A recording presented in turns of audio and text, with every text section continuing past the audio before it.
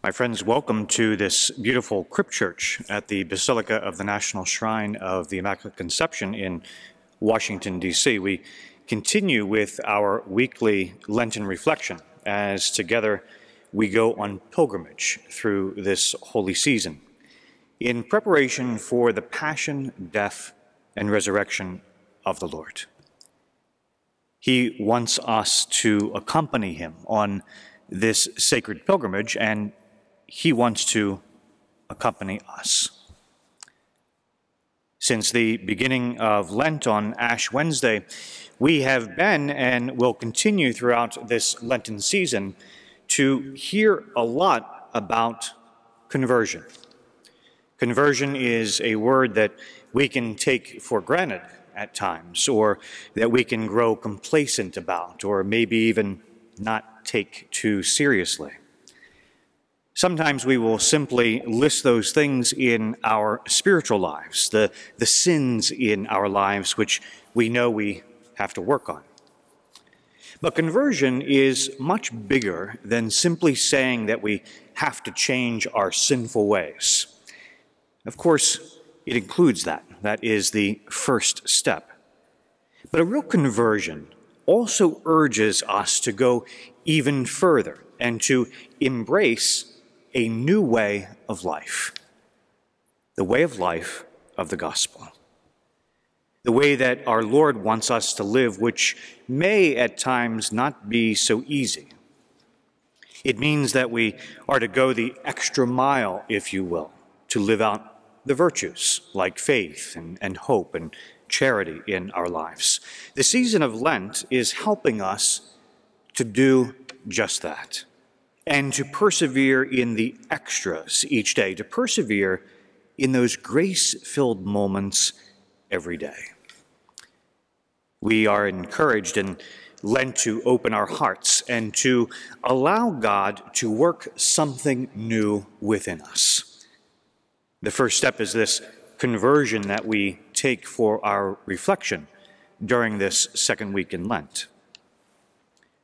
The way of the gospel is no easy road or way of life. Can't we feel at times lost in the spiritual life, especially when we think we are doing the right things, but we fall anyway? The new way we find in Jesus' message in the gospel has its difficult moments many times. But hopefully, the trials are not a discouragement when we understand that the struggle has long-term benefits for us, not only spiritually, but physically and mentally as well. The Lord gives us those moments, and sometimes they are small and sometimes big, when we feel lost. But we come to know that we have been found, that we are on the right path. And when we experience them, we can know that he is renewing us in the spiritual life. And isn't that what the ultimate goal is? The gospel for this second Sunday of Lent is an example of that. The account of the Transfiguration. The Lord takes Peter, James, and John up to the top of the mountain with him, and he is transfigured before their eyes. It was a life-changing moment for them.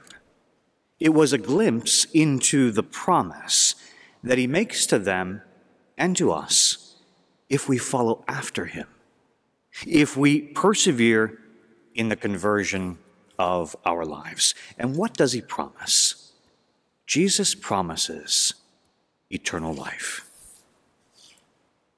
My friends, the Transfiguration is a reminder and an encouragement for us, especially when we want to give up, or when we want to find that simpler path, or sometimes when we simply feel lost.